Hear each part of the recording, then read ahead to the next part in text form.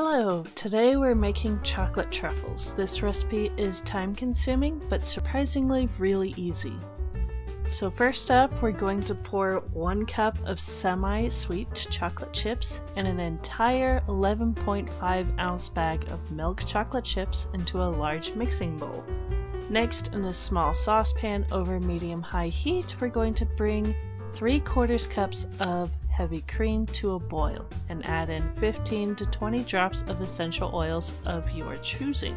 For minty oils, I suggest using less, while citrus oils you'll want to go heavier on. This round I used tangerine, and by the end I felt I could have still used more. It's very hard to use too much citrus oil when cooking because the flavor is actually pretty light in the finished product.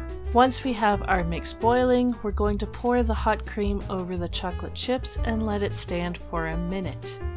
Then stir until the chocolate is completely smooth. Cover the bowl with plastic wrap and refrigerate for 45 minutes or until it thickens. Once our time is up, we're going to take it out, remove the wrap, and stir the mixture for 10 to 15 minutes or until it lightens in color.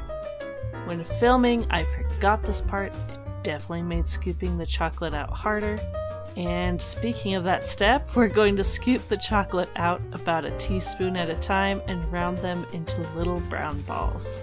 Place them onto a parchment-lined baking sheet. They don't need to be pretty or perfectly round right now, so don't spend too much time on this phase because it isn't going to happen. After all of the chocolate is now on the baking sheet in semi-round form, we're going to let them chill in the fridge again for at least 10 minutes. Now that our 10 minutes is up, we're going to gently roll each blob into nice smooth balls. Your hands will be pretty brown by the time this is over, but don't worry, it gets better. Once we have our smooth balls, we're going to take our thing of 1 pound of chocolate candy coating and follow the packaging's instructions to completely melt it.